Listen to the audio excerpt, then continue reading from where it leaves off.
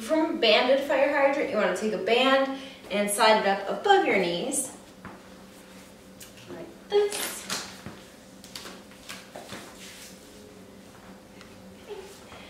Coming into a quadruped position, so hands and knees here. You want weight fairly equally distributed between your palms and your knee.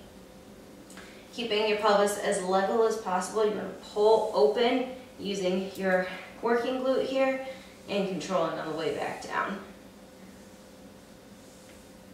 So notice how I'm not getting a ton of rotation in my spine. I'm not just launching open. It's a slow and controlled movement targeted to get those glutes and abductors working.